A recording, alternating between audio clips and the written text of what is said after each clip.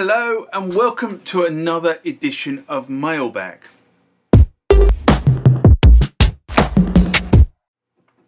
What is Mailbag? Well, Mailbag is a feature of the channel where you guys leave lots of comments on the channel and I attempt to answer those comments, or if I can't answer those comments, I throw it out to you guys who have more knowledge on some of this stuff than I do. So let's get into the first mailbag of this session.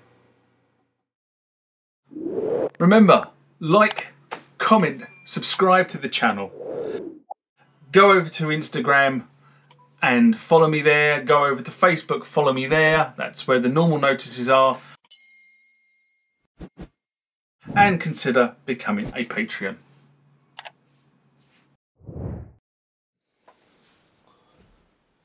Next comment or question comes from D2V Music in response to emulators for the SY85. D series ROM cards are like hen's teeth. Mailbag I did in April 2023. D2V writes, I switched out my SY85 floppy drive for an emulator a couple of years ago. I bought the now Balto N Drive Extreme and the installation was in fact very easy. It came with a ZIF connector for that flat ribbon cable and worked first time. Yes, they are expensive, at around $200 plus import fees to the UK, which was about £40. But the model I brought is specifically designed for the SY85 and pretty much guaranteed to work. Now Balto makes these drives for a wide variety of instruments, worth checking out if you want to avoid the headache of buying a cheaper product and finding it doesn't work. Now I've been banging on for years about if you're going to buy an emulator for your instrument, make sure you get one with an OLED display. But thank you for feeding back your experience of installing your USB drive in the Yamaha SY85, and also for backing up my recommendation that spending more than $40 on the cheap drives, and many people are currently selling on the portals. Do not do it. It is not worth your sanity. Believe me, I've got friends of mine who have bought the cheap drives and have been banging their head against the wall because of the whole admin piece that it puts onto them. Anyway, in my view, if you want the greater user experience, buy the more expensive ones with the OLED display, and you will thank me for taking that advice later. Next comment or question comes from Gary Robinson. And he writes in response to, why don't you save yourself 24 minutes? A mailbag I did in April 2023. This was, why don't you save yourself 24 minutes and don't listen to this guy rant on? Do you know what? And before I actually read the question out, you know, watching a video on YouTube is a choice, right? That's the bottom line. It is a choice. And, you know, if you don't like the content, you don't watch the video. You don't like the subject matter, you don't watch the video. If you don't like the presenter because he drives you nuts like me, you don't watch the video.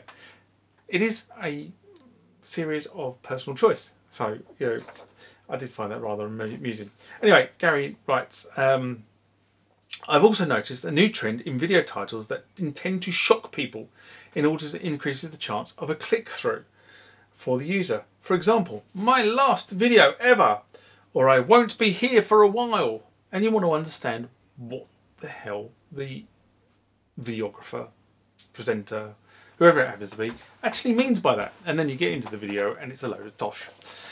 There was one video done by, well, I say a friend because I don't know Woody personally, but Woody did a video, I'm selling all my synths. And he did sell a lot of his synths, actually, to be fair to Woody. But the actual video title, as he said, actually, all of a sudden, he got thousands of subscribers to the channel because it was the title got picked up somewhere. But that's the reality of how things actually work. But it is human nature to react to those shock titles. Is this good marketing or is it clickbait? I've been accused of doing clickbait in the past, and people who follow the channel, when I actually said on one of the rants or one of the mailbags that, you know, I was being accused of clickbait, they all wrote to me and said, you can't really be accused of being clickbait because you're actually talking about fact, and fact is not clickbait. Which I thought was rather interesting, and I was rather thankful for those comments. Now, the name of the YouTube game is to get as many people to click on the video and get them to watch the first 30 seconds, as this appears to be the metric that YouTube give a damn about. The rest of the content can be utter rubbish, and I've actually watched videos in the past where it was on a subject matter I was interested in, and you got about, I don't know, 2 minutes into the video, and then the presenter effectively just repeated themselves, and they may have repeated themselves 3 times. And the reason they've done that is to make the 8-minute mark, which is the 8-minute mark for being able to set where the adverts are in videos. Now, personally, I never, you know, I will do 2 mailbag sessions or 2 mailbags in the video typically, to kind of get about 8 minutes of video.